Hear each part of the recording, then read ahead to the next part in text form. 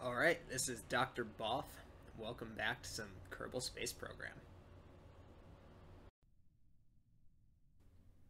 Alright, so here we are with our fully refueled lander that has been mining its fuel for the last 70 or so in-game days. It was a little bit painful because I forgot to include any radiators.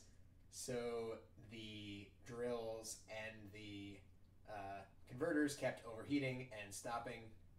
So there was a lot of time skips and a lot of keeping my shit from falling over because the drills touched the ground. That said, we are actually refueled, and I guess 70 days, I mean, it's a long time, but if you're going to go through all this trouble putting people on the moon, putting them on putting them on Duna for 2 months, a little over 2 months, is probably reasonable. I'm too lazy to walk them over to the lab, but look how close it is. I'm sure they could go out, stretch their legs, ride the broken ass rover, and otherwise have had fun over the past 2 months, but it's time to take them home. So that's what we will be doing next. Alright, so first of all, let's ditch the mining equipment. It has served us well, but it's time for it to go. I have bolted some Separatrons to this, so hopefully this will be somewhat dramatic.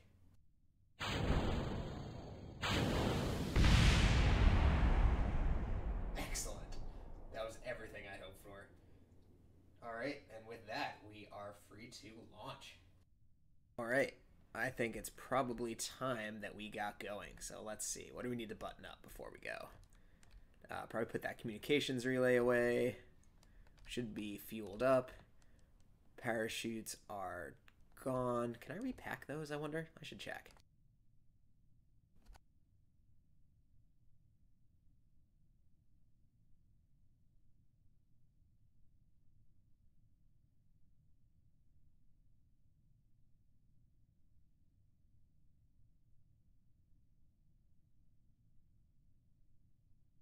That's really cool. So because I've got Kerbals here, I can repack the chutes. Alright, so actually as a backup plan, I might be able to totally inappropriately slam this into the surface of Kerbin if it turns out the whole docking thing isn't going to work out.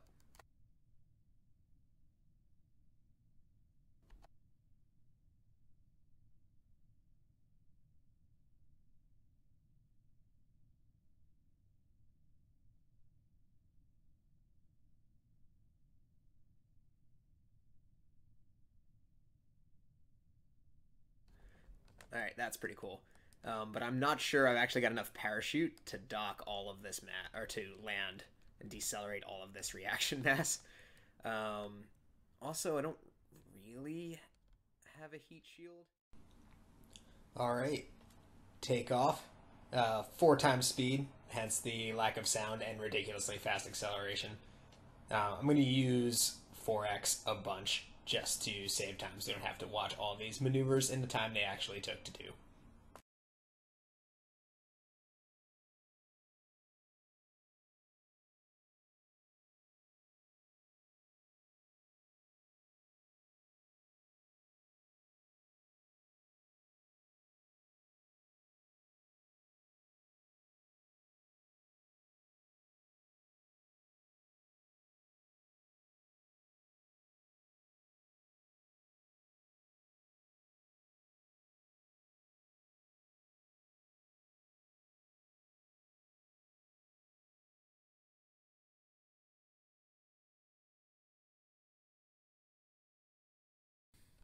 Probably.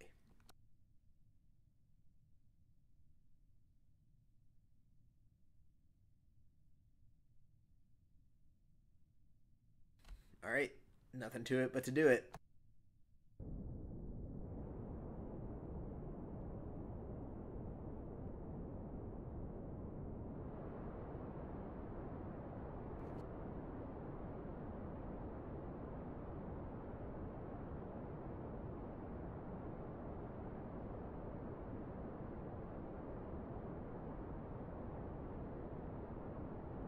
I can't help but feel like I turned the wrong way. I think I turned west. So that's massively inefficient, but hopefully we'll be okay. This is file those under problems that NASA probably doesn't have.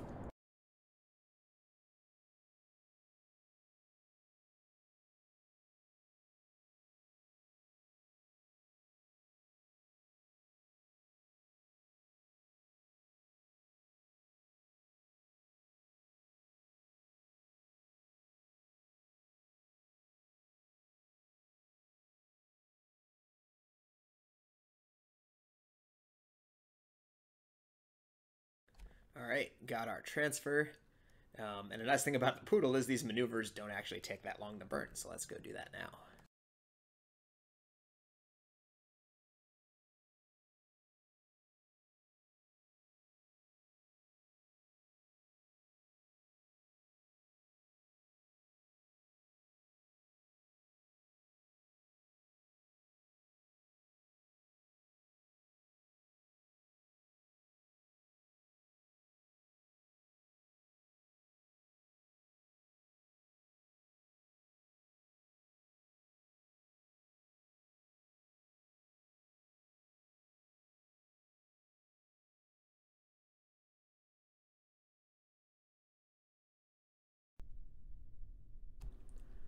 Alright, so let's take a quick break from our Duna recovery mission and put a ship in orbit that's going to be able to meet our astronauts when they get back to Earth.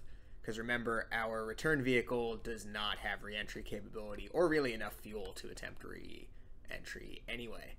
So we've got a vehicle atop this medium heavy lifter that can take our Kerbals back down to Earth. And also I'm going to use this launch to drop another communication satellite into Kerbal orbit because, if anything, I've realized I probably need more communication satellites for future missions. So let's see how well this works.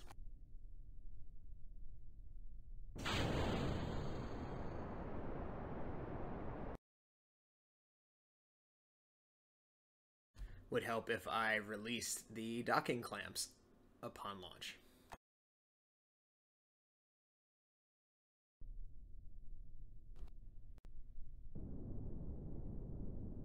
Take two. So my launch stage is a Mammoth with a little bit of solid fuel boosters just for that extra acceleration off the pad.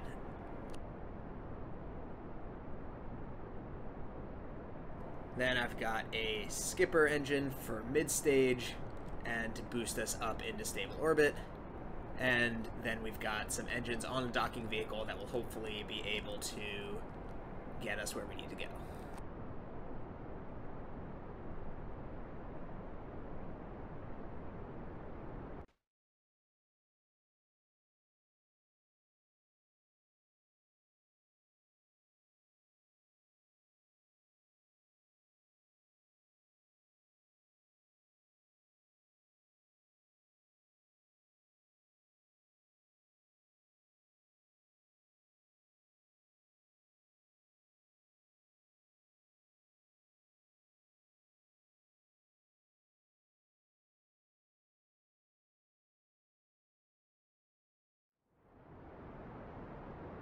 So you can see I've got a little communication satellite completely with no engines on it, just up top to put into orbit along with this launch.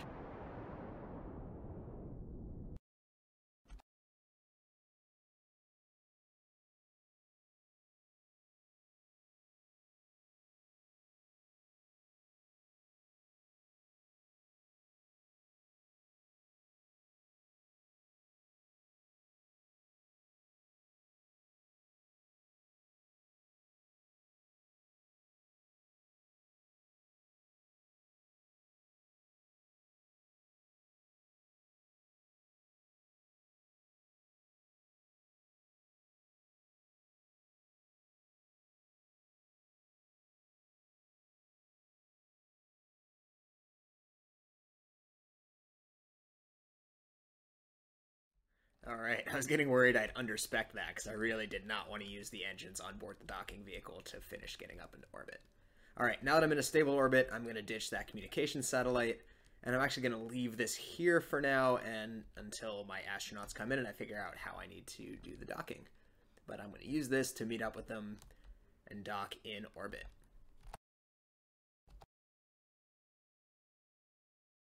Alright, so here I am planning my encounter with Kerbin. And what I'm going to do is I've set my docking vessel as a target.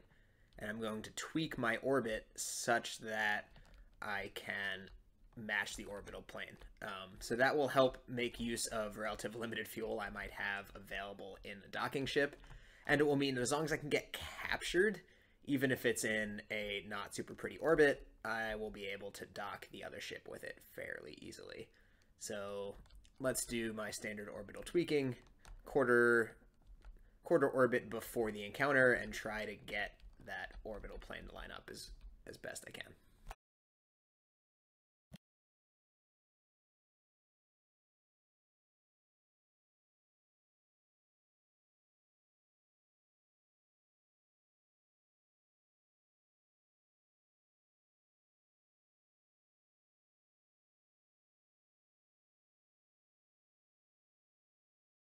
Alright, I think that's going to be as good as I can do, matching the orbital plane. Also, that's a pretty close approach to Kerbin. I'm pretty happy with that.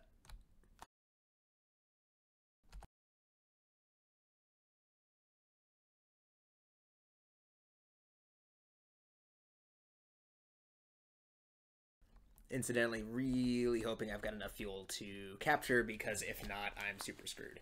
Although I'll drop the save here. If I don't have enough fuel to get captured, then backup plan, I guess, is to aero capture, which will be sketchy. But let's see if we can avoid doing that, because I don't have any heat shields.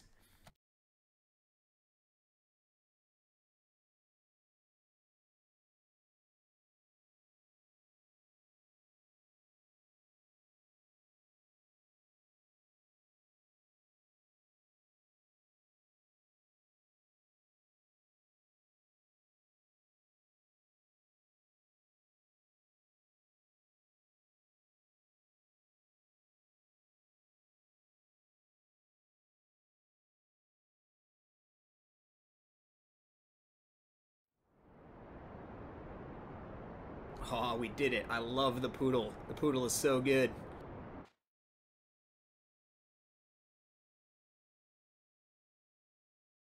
Okay, I'm actually going to use the remaining fuel for another plane change to match the plane of our docking a little bit better.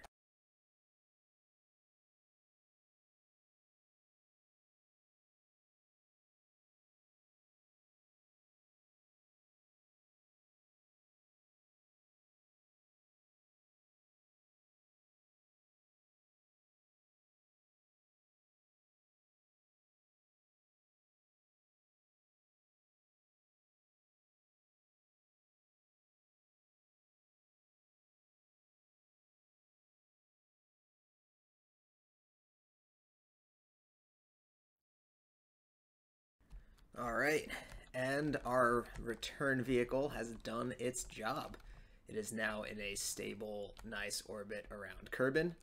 So next up, it's time for docking. So I'm going to jettison some stuff and prepare this vehicle to receive docking.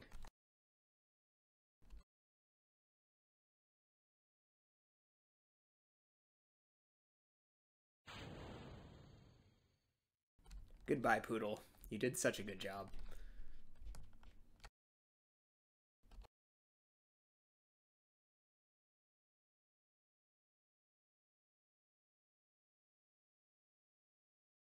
So you notice I set control from here to the docking port.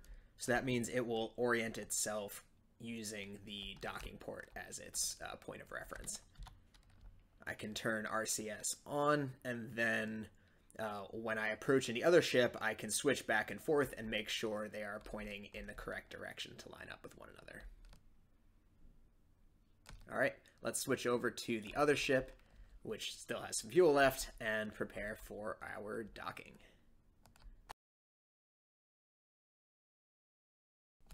Alright, so I'm flying the recovery vessel. We've got to do some docking. So I need to set my other guy as target, try to catch up to him as best I can, using what I've got left in this little skipper, and then I'll switch over to the docking vehicle's own engines.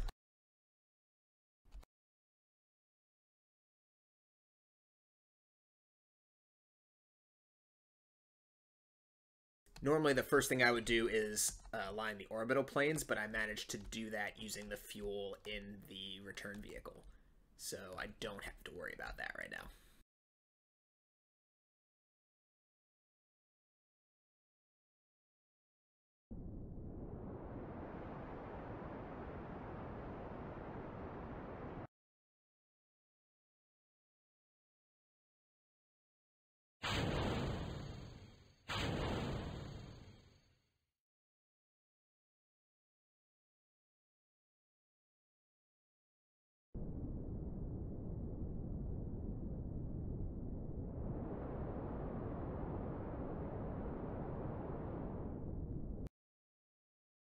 Okay, so that's the rough alignment done. We're now in fairly similar orbits.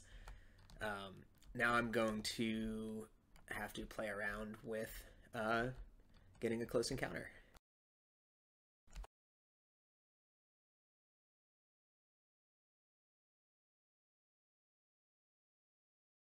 So because I'm in a shorter orbit with a shorter period, I should be catching up gradually to the spacecraft, which is what I want. When I have a close pass, then I'm going to try to match its velocity and then go for the final docking maneuver.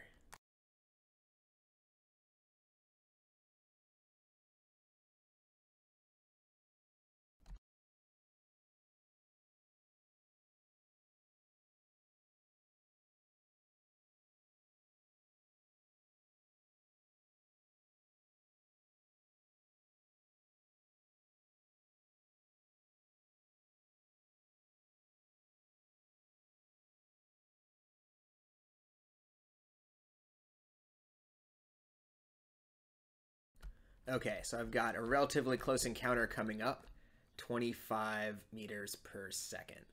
So when I get, 25 kilometers away. When I get close, I'm going to reduce my velocity relative to the target. And it's going to be a little bit similar to how I did the landing two things on top of one another, which is I'm going to chase my retrograde vector to the anti-target, or push my prograde vector towards the target. So let me see which looks easier. So this is not super efficient, but I am just going to fire my engines kind of towards the target to give myself a component of my velocity vector in that direction. So I'm kind of playing with distances and relative speeds. So I want my distance to get smaller without my relative speed getting too big. There are clever ways to do it other than what I'm doing. You can, like what I was saying before about chasing your retrograde vector or pushing your prograde vector, that can be kind of tricky to figure out. Since I've got a lot of fuel in this stage, I think I can make this work just by pushing myself towards the target and then canceling out the relatively small amount of relative speed I'll have once I get there.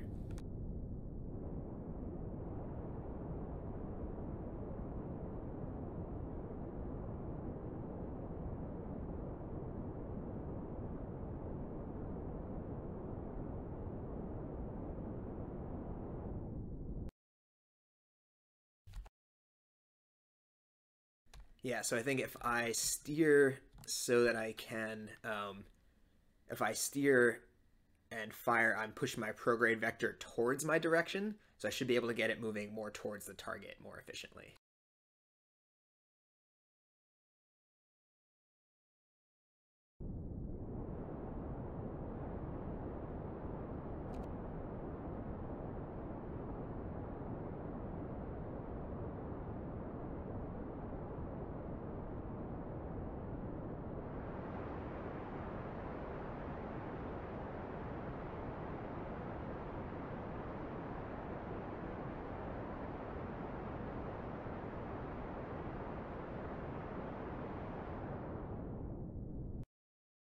Yeah, so you can see as I fire, I drag my prograde vector towards my position on a nav ball, and I want that to line up with the target as much as possible.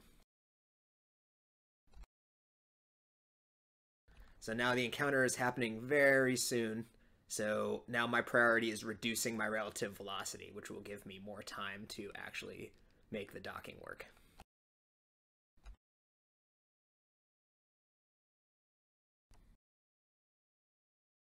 And while I'm doing this, I can also chase the retrograde vector towards anti-target, which will help a lot.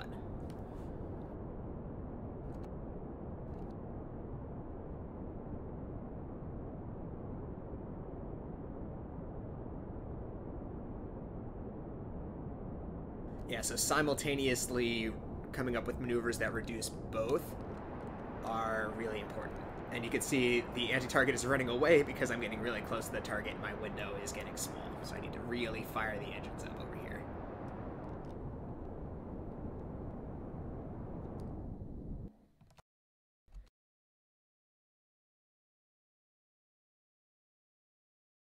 Also, my separation is now 100 meters, so I really need to frickin' stop.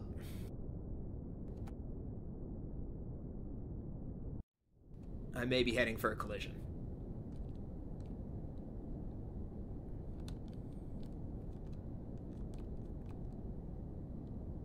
Maybe heading for a collision. My separation is 100 meters. Okay, everything is under control. Nope. Where's the target?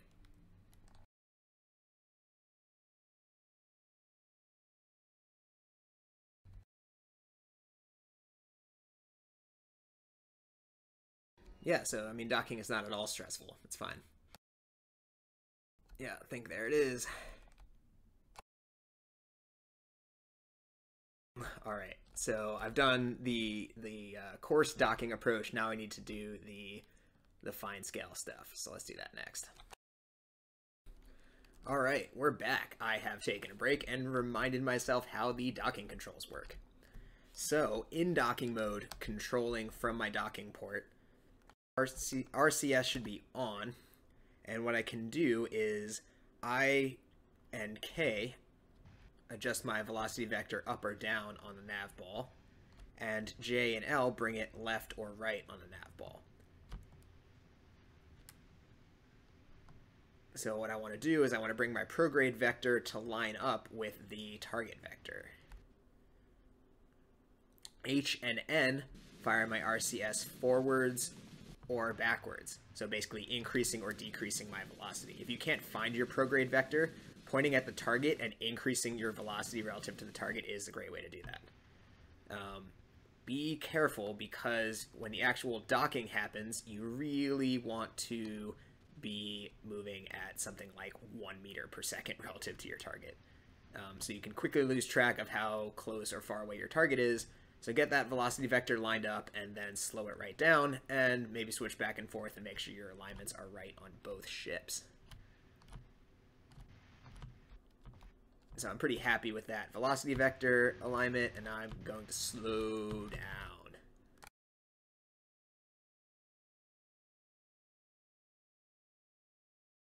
Okay, let's switch over to the other ship, see what that's doing.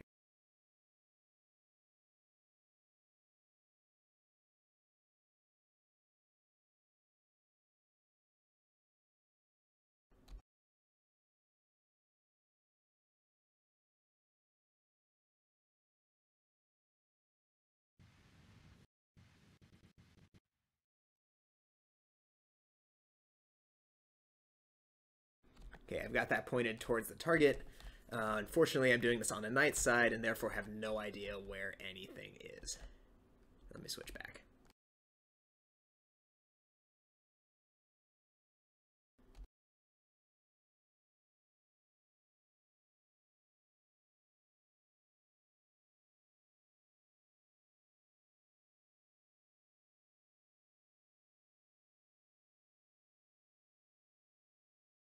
So you'll notice that my velocity vector, when I'm moving very slowly, has drifted away from the target. And that's just because as I go around the orbit, especially if you're in a relatively low orbit, you'll find that the Earth moves your velocity vector around on a time scale that is definitely relevant to your docking maneuver. So you may need to do lots of corrections. The larger your orbit, the less this is an issue, and maybe therefore the easier this kind of is. Okay, I've got my vector lined up again. I'm going to bring in a little bit closer, or sorry, a little bit faster, because I don't know where my dude is. But if I'm something like 100 meters away or more, then this will still take a fair amount of time. I really wish I could see the target. I don't seem to have eyes on the target.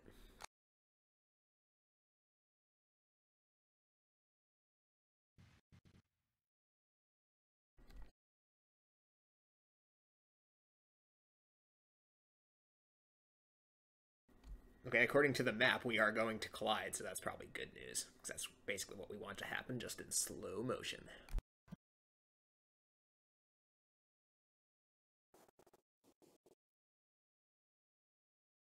So I only brought something like 250 units of monopropellant. I did not bring that full tank, so it's not ridiculous, but you can see I've already burned through something like 80 units of monopropellant. Oh, and here we are. Here's our thing. All right, this is our moment.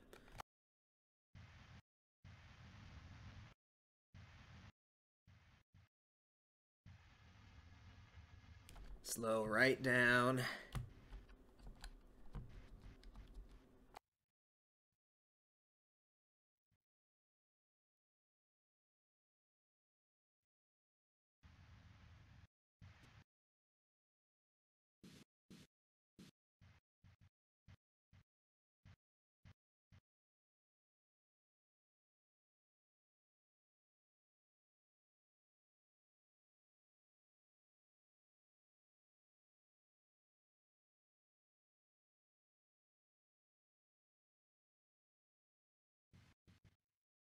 So you can see how switching back and forth to adjust the orientation can make this a lot easier.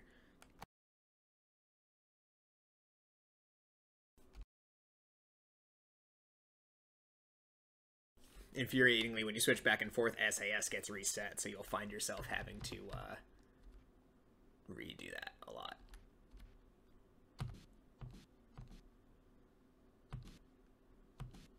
So you also don't want to collide at like 0, or the magnetic locks might not go on. I think the target should be something like 1 meter per second.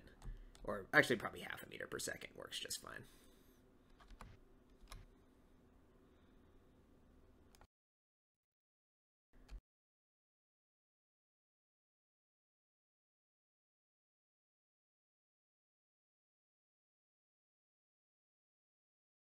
Slow and steady. Not rushing. That's looking pretty good.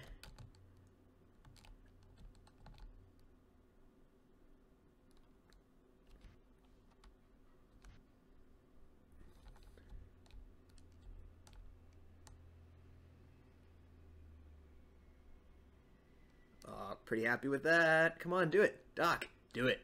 Yes. Excellent. All right. Docking is successful. All right, so we have successfully docked. Let's bring this whole thing home. I'm going to deorbit everything together, then... Or I'm going to transfer the Kerbals, then deorbit everything together and separate the docking out so that we don't have to leave any space debris. Sadly, that means our wonderful Duna return mission, the Gnome, will end up burning up and not get fully recovered, but such is life.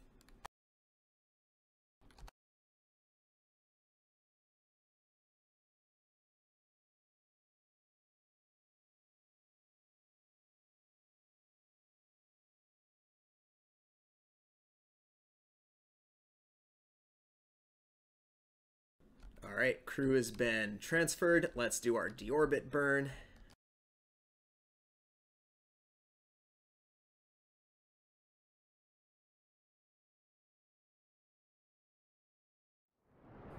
I'm going to do this deorbit relatively inefficiently on purpose because I actually want to have just basically no fuel left for landing.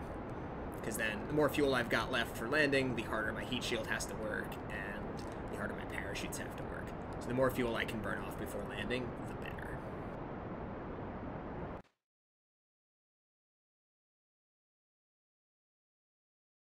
Alright, time to say goodbye to the Gnome.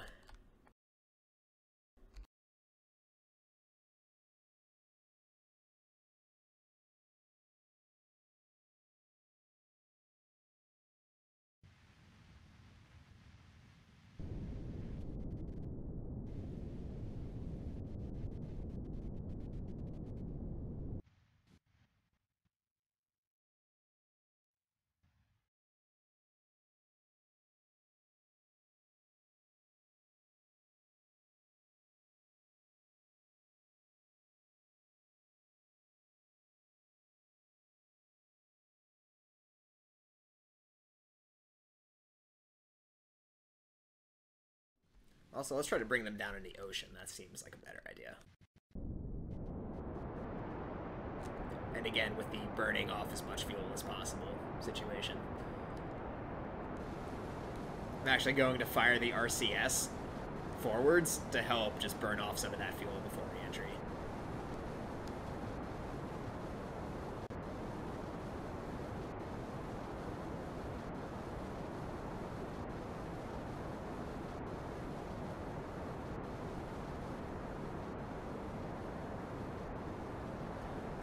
I may have brought way the fuck too much fuel on this mission.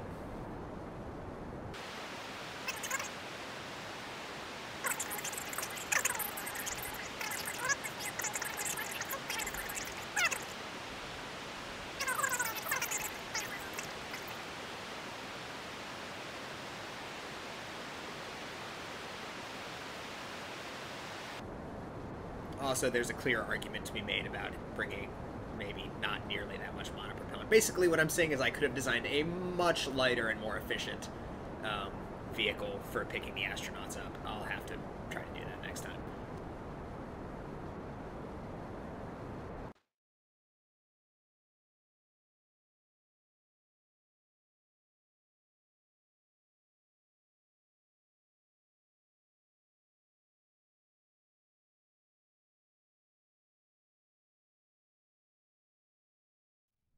Incidentally, I did not even need a heat shield. I had so much extra fuel to slow down that I did not even need a heat shield.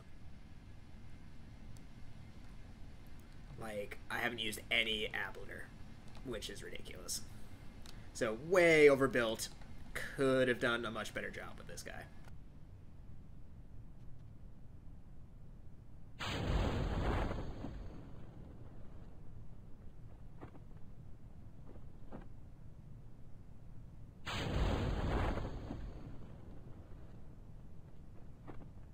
Probably don't need to gear down for a water landing.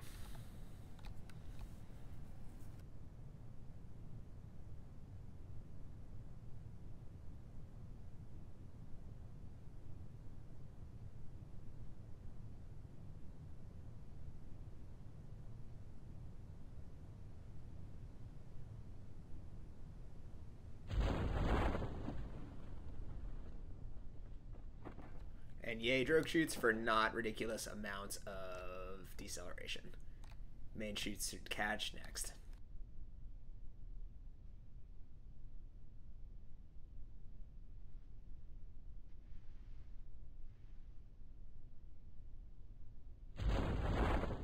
There's my main chutes catching, and you can see I pull like 2 or 3 Gs. If you do this without drogue chutes, if you've probably done this before, you can get like 15 Gs easily when those main parachutes go.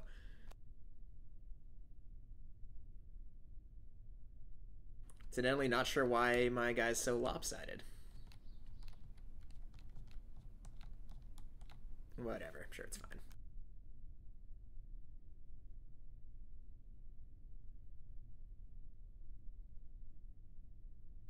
And yeah, we have brought 2 astronauts to the surface of Mars and returned them on 2 launches. So I'm pretty excited about that. The next project, I need to put a bunch of communication satellites up everywhere. That I might just do off screen, just so I have those out. But I was talking with Forrest Acumen, and we might do some lathe return.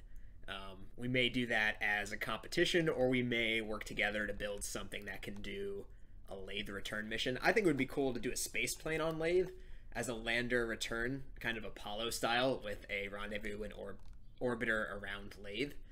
The space plane also has the advantage of air-breathing engines do work on lathe, which is the only other place in the Kerbal solar system they do work other than on Kerbin. So that could be really fun, but engineering space planes is really tough because they have to still work with or without fuel in them, and balancing out that center of lift versus center of mass when you have fuel drain can be kind of a huge pain. So we may be doing some experimentation with that, trying to build a space plane, lathe, lander, return vehicle, along with an orbiter it can dock with that's capable of transferring.